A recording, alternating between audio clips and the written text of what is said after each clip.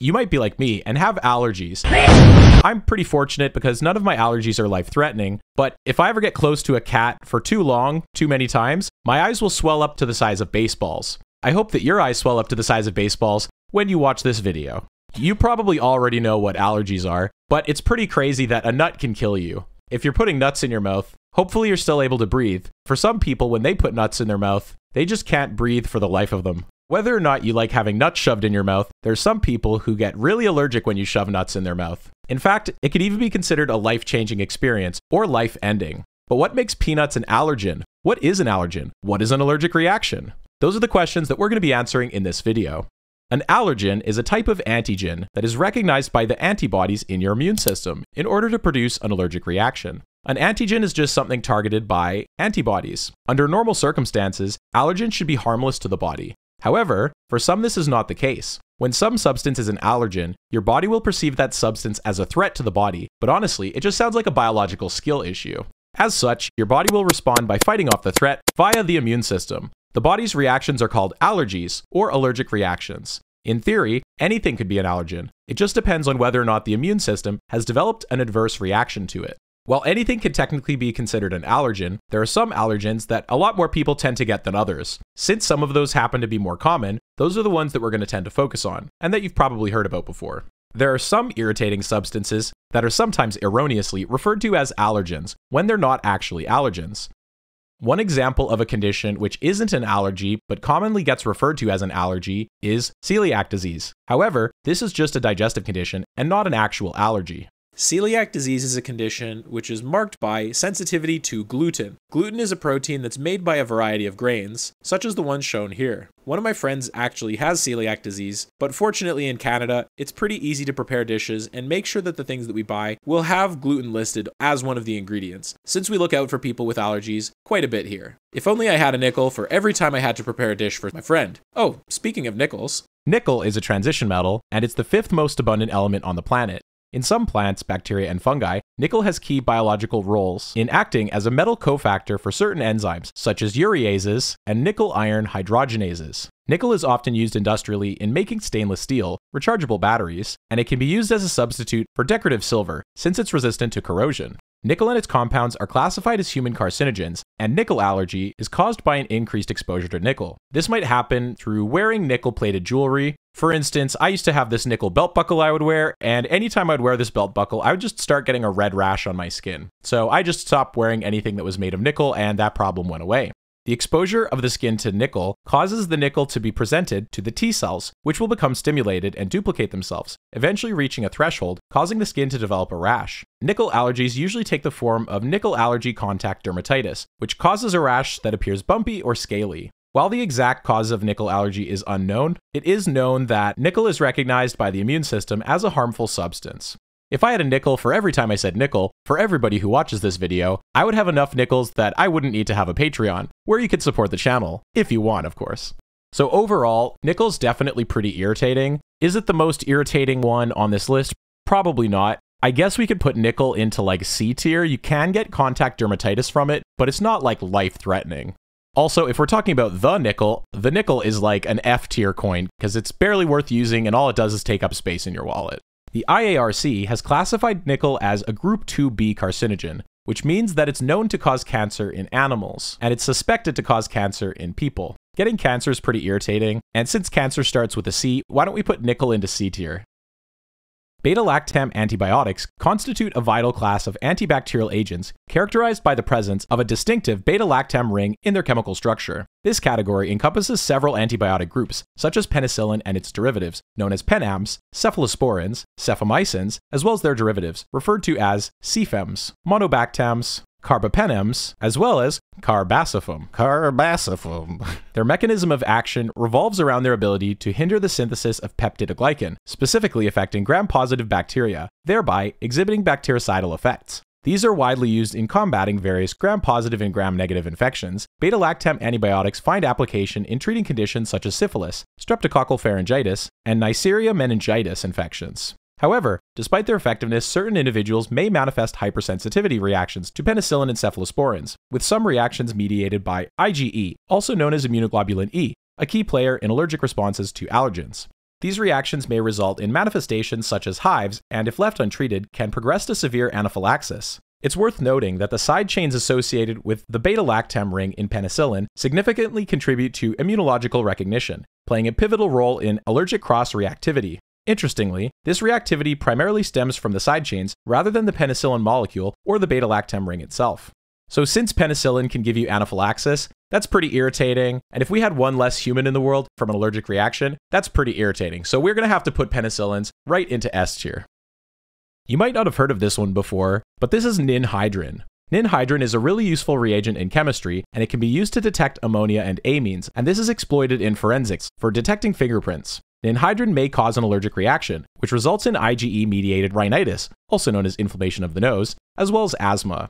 One example of a case where a 41-year-old woman developed an allergy towards Ninhydrin resulted in her developing rhinitis as well as difficulty breathing. They were able to show that her IgE levels almost doubled in response to Ninhydrin, which is a pretty strong signal that she had developed an allergy to it. While this is only one case, it is one where there was constant exposure to Ninhydrin, so it's probably not that common of an allergen. Is it irritating? It's a little bit irritating.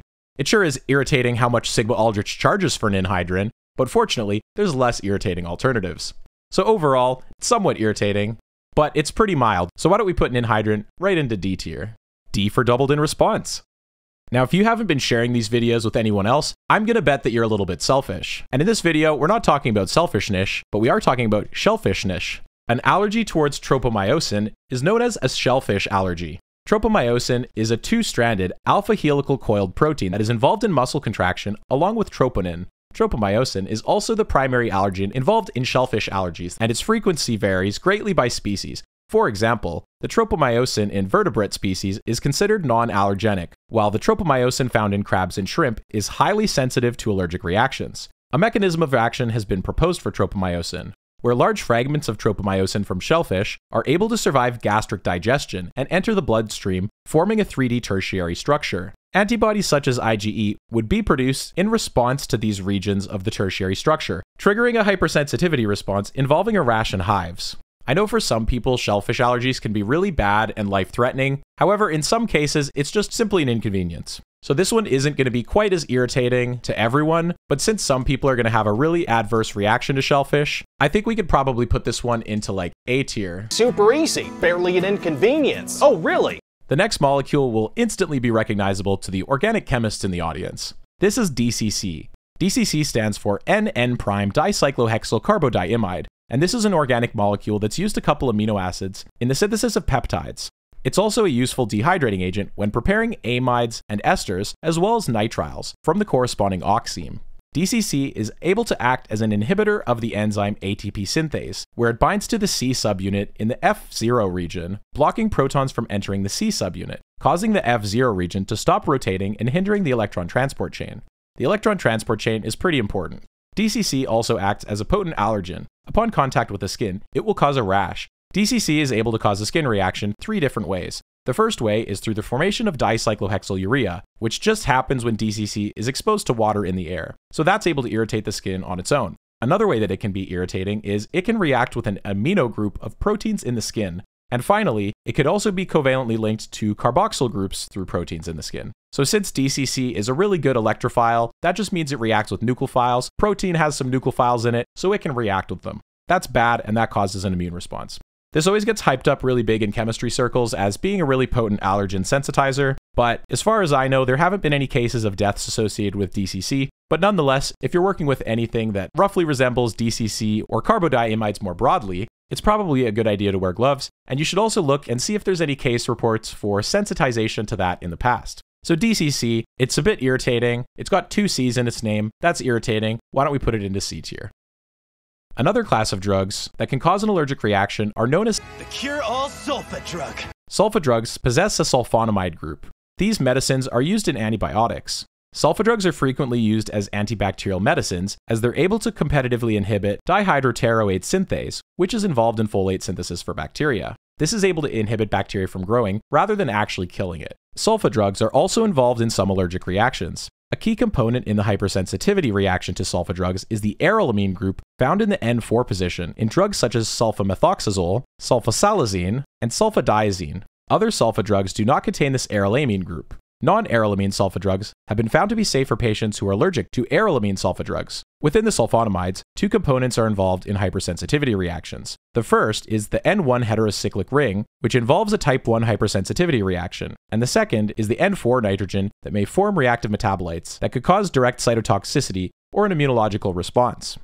Sulfa drugs actually helped save my great-grandma's life, as she was in the hospital for many years before sulfa drugs came to Canada. She had an infection that lasted several months. Fortunately, the doctors there were able to get some sulfa drugs, and she was able to make a full recovery, and subsequently have my grandma, who had my mother, who had me. So sulfa drugs are pretty S tier in that sense. They also start with an S. However, they can be pretty irritating. If you're taking antibiotics, the last thing that you need is an immune response. So that's pretty irritating. Now you have to go back to the doctor, have another appointment. You have to go to the pharmacy, get an alternative. You have to figure out how you're going to treat this infection, or maybe even identify the bacteria. That's pretty irritating. So I think we could put sulfa drugs right into S tier. Plus sulfa starts with an S. S for saving my great-grandma. Another allergen that you might have heard of before is sulfites. Compounds that contain the sulfite ion with the molecular formula SO32-. Sulfites are often used as food preservatives or enhancers in the form of potassium bisulfite, sodium bisulfite, sodium sulfite, as well as some other forms, such as metabisulfite. Sulfites are found in many wines in order to stop fermentation. Allergic reactions to sulfites are very rare amongst the general population, but are counted among the top food allergens. Consumption of products that contain sulfites for those with a sulfite allergy experience a range of adverse clinical effects including dermatitis, hypotension, and asthmatic reactions, which in some cases can cause anaphylaxis, but this is relatively rare for sulfites. Some studies suggest that the mechanism of action of a sulfite allergy is due to the inadequate activity of the enzyme sulfite oxidase, which oxidizes sulfite to sulfate, resulting in the accumulation of sulfite, which causes cholinergic bronchoconstriction in some individuals. So while allergies to sulfites are relatively rare, I don't think it's too irritating. It's a little bit irritating that you can't have sulfites. Maybe that means you can't have some wines and beers, or cider for instance. Not being able to have cider would kind of suck. Since cider starts with a C, why don't we put sulfites right into C tier? Another common source of allergies is pollen in fruit. Pollen is a powdery substance produced by flowers and seed plants. Pollen is a gametophyte which will produce the male gamete of plants. An allergy to pollen causes allergic rhinitis, also called hay fever. I used to have this happen a lot to me when I was younger, but it doesn't happen as much now that I'm older. Symptoms can often include a stuffy or runny nose, sneezing, and watery eyes. Sometimes I'd also get like dry eyes or like red eyes, but it really depends on the pollen. The worst pollen for me is pollen from this tree called a cottonwood tree. There's like a couple days every year here where all of the plants release their cottonwood seeds all at once, and I'm always tempted to light them on fire, but I haven't given in, at least not yet.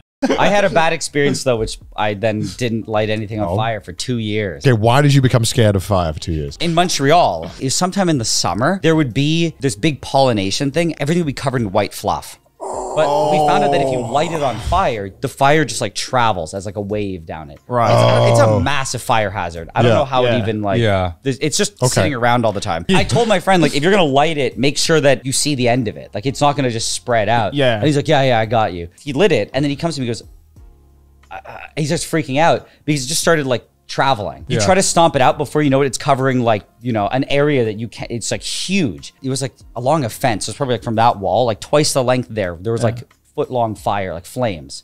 And like maybe like half the depth of this room. To the point where you're like, you cannot stomp this out. The fire's just there.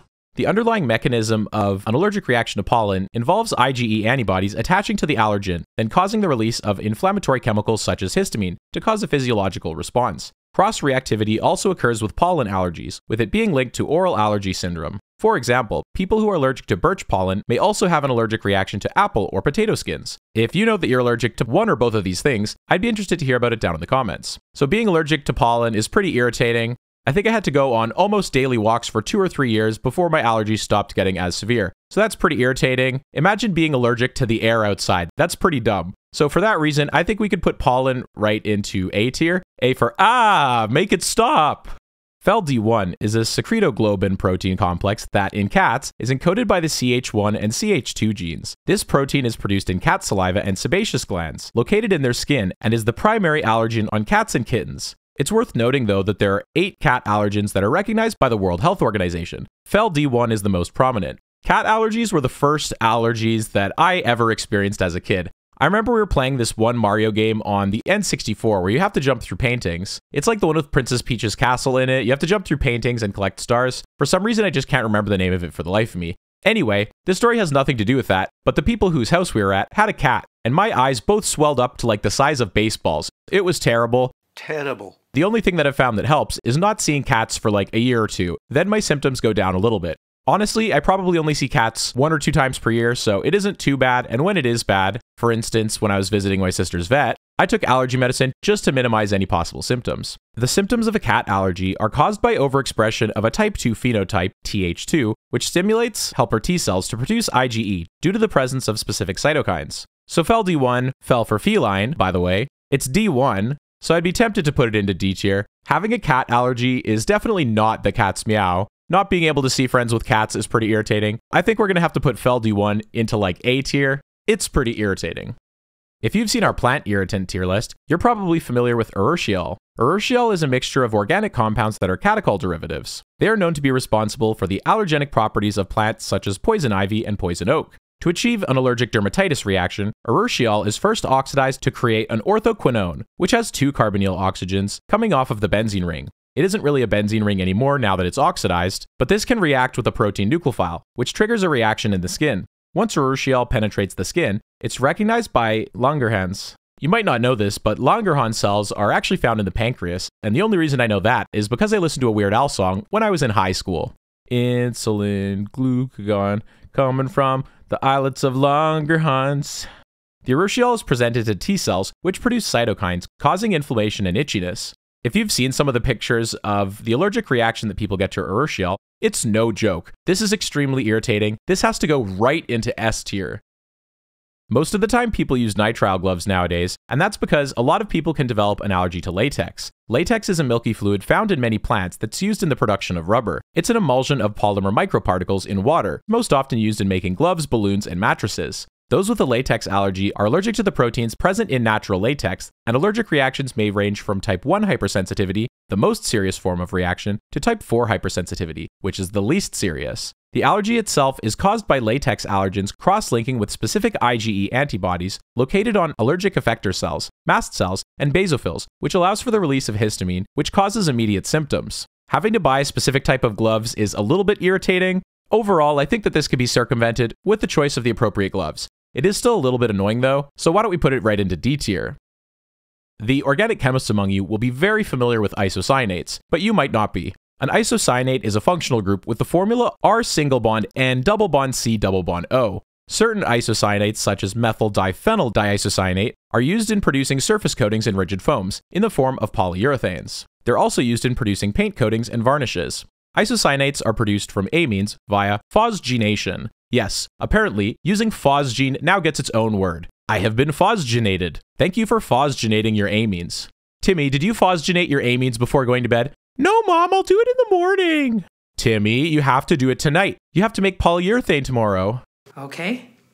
Isocyanates are also common intermediates in Hofmann rearrangement reactions, which is a way to convert a primary amide into a 1-carbon shorter isocyanate. An isocyanate allergic reaction is caused by exposure to isocyanates through inhalation, ingestion, or skin contact. Skin contact will result in a type 4 hypersensitivity reaction, resulting in allergic contact dermatitis. So I think that some of these are definitely a lot worse than others. Some of the scarier ones would be like methyl isocyanate, which was involved in the Bhopal disaster. If we're talking about that kind of isocyanate, this would definitely be an S tier irritant. But if we're only getting a type 4 hypersensitivity reaction, this wouldn't be rated as heavily. Since isocyanates span a broad class of different reagents, I think we're going to have to put it into S tier just to be safe. S for safe. There's tiny creatures living all over your body. If you look with a microscope into your eyebrows, you might even find some mites there as well. Dust mites are small insects that feed on dead skin cells and thrive in warm settings. They're often found in the dust in your home, hence the name. A dust mite allergy is caused by the droppings of dust mites. The gut of a dust mite contains potent digestive enzymes such as peptidase 1 that are preserved in their feces and induce allergic reactions such as wheezing, bronchial asthma, and atopic dermatitis. Tropomyosin is also found in dust mites, though it's only a minor allergen. It's thought that exposure to inhaled tropomycin proteins from dust mites is the primary sensitizer to the shellfish allergy. Dust mites are one of those things I try to completely forget about existing until I have to. I took a class in Med Micro once, and after you plate your mouth bacteria and you just look at what's really inside of you under a microscope, it's pretty insane to see all the life that's there. So being allergic to dust mites, that would be a little bit irritating. Dust starts with a D, why don't we put it right into D tier?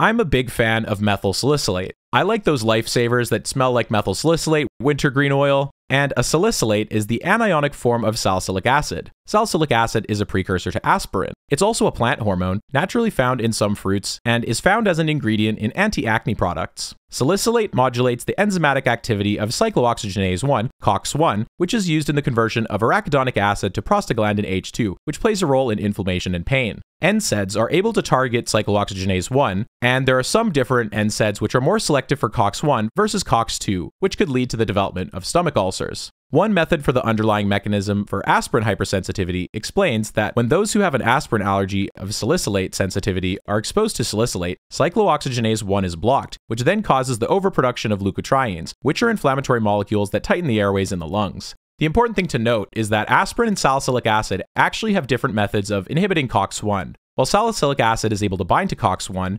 acetylsalicylic acid is able to covalently react with COX-1, acetylating it and permanently making it no longer able to function. So that protein has to be broken down and another COX receptor has to be prepared before that cell is able to receive the same signals as before. Overall, it seems like it's a little bit frustrating. So I think that means that we're going to have to put salicylates and aspirin into like C tier. It's not too severe, but if it tightens the airways in the lungs and you have a severe reaction, then that would probably go right into S tier. If you're allergic to mold spores, you're probably allergic to serine proteases. A spore is a unit of sexual reproduction for plants and fungi for sexual or asexual reproduction, adapted for dispersal and survival. A mold allergy is caused when one breathes in the spores produced by mold and can cause a hay fever along with a runny nose, sneezing, and coughing. To date, 77 mold allergens have been described and officially recognized with different associated protein families. The most prominent are proteases, which are found in most mold species. Serine proteases consist of a catalytic triad of amino acids. For example, serine, histidine, and aspartate in chymotrypsin. The composition of the catalytic site may change depending on the enzyme. They cleave the proteins through the hydroxyl group of serine, acting as a nucleophile, attacking the carbonyl group of a peptide bond of a substrate. In rare circumstances, some people have an illness called allergic bronchopulmonary aspergillosis, where there is both an infection and an inflammatory reaction to mold. Getting a fungal infection of the lungs sounds pretty irritating, plus serine also starts with an S, so we can put mold spores right into S tier.